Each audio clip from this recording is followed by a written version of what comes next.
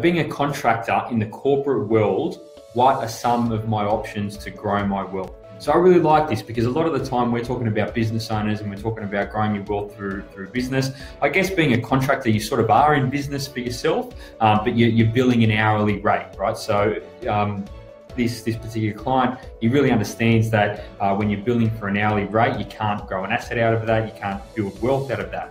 However, you can generate really good cash flow from doing that, substantial cash flow in some circumstances.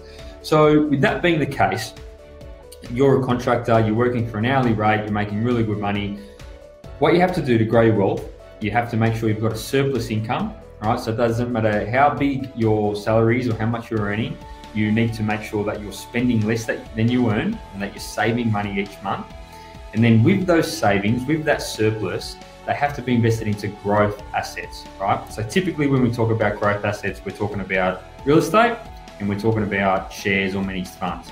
And those are the two asset classes that you can passively or actively invest in, and it will outperform inflation over the long term. In the short term, they'll go up and down, they're going to be volatile. But if you want to grow your wealth, there's been so many countless amounts of millionaires and billionaires who have made their money investing in these sorts of assets, and it's no different from anyone else.